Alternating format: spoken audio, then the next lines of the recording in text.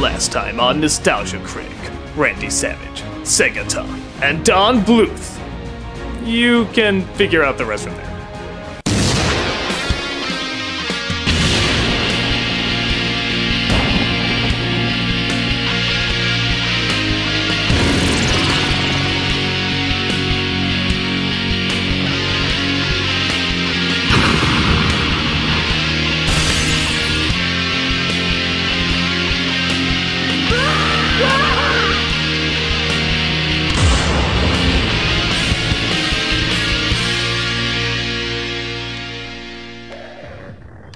Hello, I'm the Nostalgia Critic. I remember it so you don't have to. This is my punishment for making fun of Don Bluth. I have to play Dragon's Lair. It doesn't sound that bad, but have you ever actually played Dragon's Lair? Of course not. Nobody has. You just watched it like everyone else did and wait for that eccentric millionaire to come in, blow all his money, and figure out what moves you're supposed to do. Okay, here's the thing. The game really is innovative and beautiful. Nothing had ever been done like it before. But it's friggin' hard! Imagine Legend of Zelda 2, Teenage Mutant Ninja Turtles, and Silver Surfer blindfolded. That is only the training to how hard this game is. Is someone regretting not talking about how awesome I am? You do know the last time I did anything game related, it totally blew up in my face, right? Yep. I really hate you right now. Hey, do I need to do a death glare again? You know what, try me. I bet I've gotten used to it by now. Oh, you're like that shaming disapproval of every morbid grandparent. Less talking, more reviewing. So if you don't know, Dragon's Lair came out as an arcade game in the 1980s. The story was what every story was for a game in the 80s, guy saves chick. But to be fair, this one did have a good sense of humor as both the hero and the damsel seemed playfully airheadish. It was the first cinematically animated adventure quest with Bluth as the director of animation. Back then, it was practically impossible to replicate it on other platforms, but today, it's been adapted to several consoles and has been beautifully updated. But with that said, it's still friggin' impossible. Now granted, you can set it to easy where the arrows always tell you where to go, but there's a name for that, I believe. It's called, cheating. Yeah, the arcade game didn't work that way, so that's not what I'm doing either. I'm gonna play it as the game intended, the way that made it popular when it first came out. With that in mind, the controls are seemingly simple. Up, down, left, right, and push one button to use the sword. Easy enough, right? Well, here's the problem. It's not always clear what you're supposed to do. Sometimes it's a no-brainer. You see a monster, you use the sword. But other times you're supposed to move out of the way. How am I supposed to know to use the sword on this monster but run away from that one? But so what? I can just learn from my mistake on the next turn, right? 11 herbs and spices of wrong. You see, because this was a new kind of gameplay, the developers thought it might be too easy. So they changed up the level so you wouldn't figure it out too quickly. Because of this, you have to remember what the right choice was 10 stages ago when it randomly pops up again. Because every single stage needs to be defeated, sometimes twice, in order to get to the final level. Okay, and that one I use the sword only once, very important. Okay, and that one I don't use the sword at all. I jump back, putting it in the vault. What? Wait a minute, it was a glowy thing! How am I supposed to not go after a glowy thing in a game? It's a glowy thing! It's like telling a dog not to go after a bone! It's friggin' nature! Oh, we're back here again. Okay, use the sword only once. Ha! You're my bitch, Purple Peni! Huh? That was 2 glowy things! You just got in my head not to even go after one glowy thing and then you give me fucking 2? That's like telling me not to go after a cupcake and then you give me 2 cupcakes and then you smack me in the face for not going after the 2 cupcakes! What do you want? In the depths of your ignorance, what do you want? Glowy thing.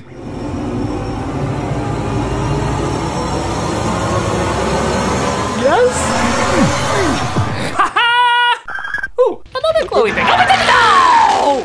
It said, drink me. The goddamn game gave me an instruction and it lied to me. I wasn't supposed to drink it even though it said drink it. Who's running this goddamn place, GLaDOS? Sometimes they're kind and cleverly lay out clues for you. Like whatever space is available, that's probably where you're supposed to go. Once in a while, even a door will open and close to indicate that's where you're supposed to head towards. Logical deduction can be the obvious route. But even the directions can be a little confusing. Like, looky here, does this count as down or left? In the one fraction of a second you have to make a decision. Down? Now this one seems pretty easy, giving you plenty of time to figure out which way to go.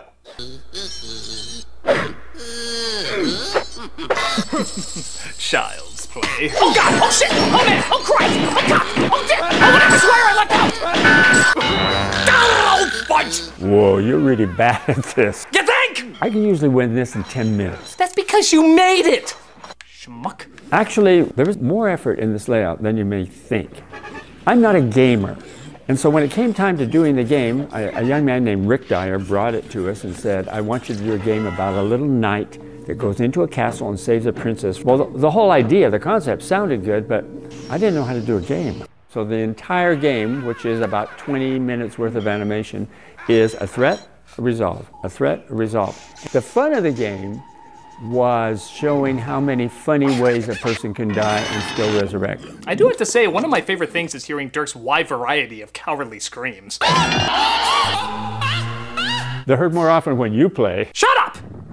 Actually, I wouldn't be shocked if Bruce Campbell was inspired by some of Dirk's cries.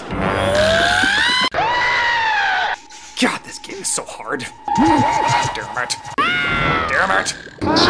Damn it! And now, the nostalgic Critic's top 11 death scenes. I'm not giving you the pleasure! Number 11. Number 10. Christ! Number 9. Gonna make it this time! Number 8. I almost had that! Number 7. Dirty little... Number 6. You're not funny, you know! Number 5. I don't even... Hey! Number 4. My pain will not sustain you! Number 3. What even happened? Number 2. And the number 1 nostalgic Critic death will not be taking place because I just got to the final level! Don't worry. I'll save it for a special moment. Yeah, well, I'm about to win this sucker. After Daphne talks to me. Please save me! The cage is locked with a key. The dragon keeps it around his neck. To slay the dragon, use the magic sword. Eyes on the prize! Eyes on the prize! Oh, wow. Eyes off the prize! Eyes off the prize! Strangely enough, the final level is surprisingly not that difficult. Maybe they finally want to show some friggin' mercy. Though to be fair, that's more what Dragon's Lair 2 is like. Dragon's Lair. Time Warp. This was a much better put together gameplay. That flashing light that only gave direction once in a while is now throughout the entire game. The story is still the same, with Dirk saving Daphne from an evil villain, but luckily the villain has a brother who happens to be a time machine. Well, obviously. Trust me when I say that's the least of this game's weirdness. It starts off when you see Dirk telling his incredibly fruitful seed that their mother's been kidnapped again. My Daphne kidnapped again? Idiot! And the first level is literally escaping your mother-in-law. You better fight my daughter or else! It's pretty hilarious. At first it looks like you're just following them through time as you drop by the prehistoric age, ancient Egypt, and even the Garden of Eden. But then it gets really weird by traveling to a giant Beethoven in a flying piano, and even Wonderland. Yeah, like Alice in Wonderland. It makes no friggin' sense, but it looks amazing. Was brilliant, the slimy toads did gyre and gimble in the waveful mimsy were the borgos and the mobras outraged. This is some of the most imaginative imagery you will ever see in a game. Don, what the hell were you smoking to even come up with these weird-ass ideas? You know, Dragon's Lair 2 was really fun for me because we didn't have to stay in the same time zone and we didn't have to stay in the same location. So it just triggers the imagination. You can go into any place that you can imagine. And with animation, anything is possible. The only downside is, once again, the game developers were afraid this would be too easy. So they added little trinkets and treasures you're supposed to pick up throughout the gameplay.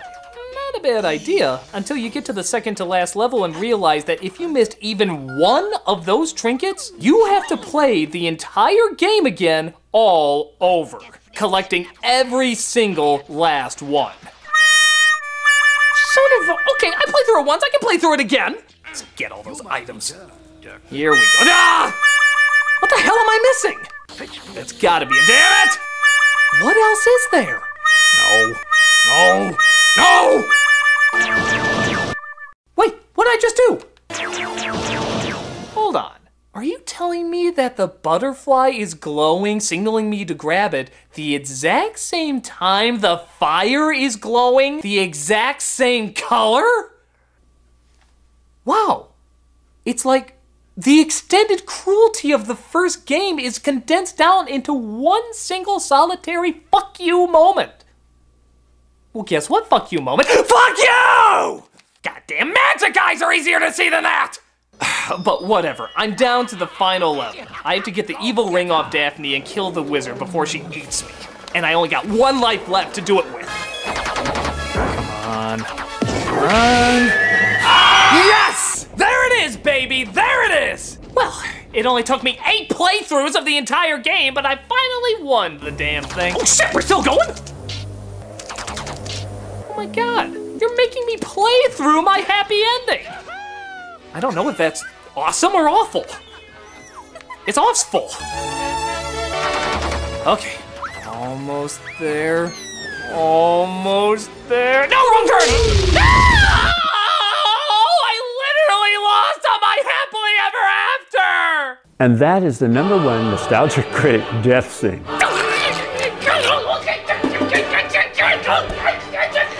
These games are a pain! They're beautiful and amazing to look at, but they're a goddamn pain! I'm glad they're so groundbreaking and innovative, but they are impossible! They are so friggin' frustrating and so incredibly hard! I wanna support Dragon's Lair, but only to watch it, not to actually play it! Isn't there any way to do that without going through all this torture? Well, you could promote Dragon's Lair by supporting our crowdfunding campaign. Wait, you mean you are making a Dragon's Lair movie? Yeah. So, let me get this straight. If we get this funded, we would have gotten Don Bluth, the Don Bluth, one of the animation gods, to return to animation? Pretty much. I literally just orgasmed a sperm that looks like Littlefoot. See, there he goes. Well, if you're gonna do it, you have to do it the right way. Right way? What's the right way? The most advanced video game you can play is awaiting your discovery.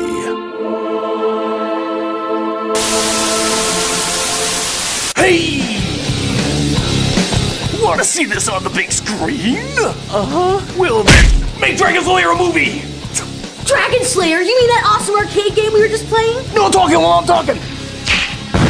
Yeah! Ready for some excitement? Then make Dragon's Lair a movie!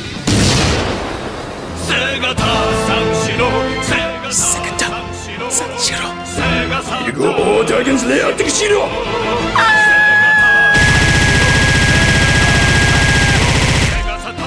Wait! There's only room for one screaming psychopath around here!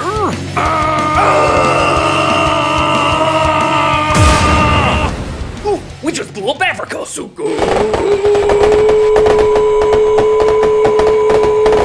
But make Dragon's Lair a movie, or Don Bluth will give you the death stare!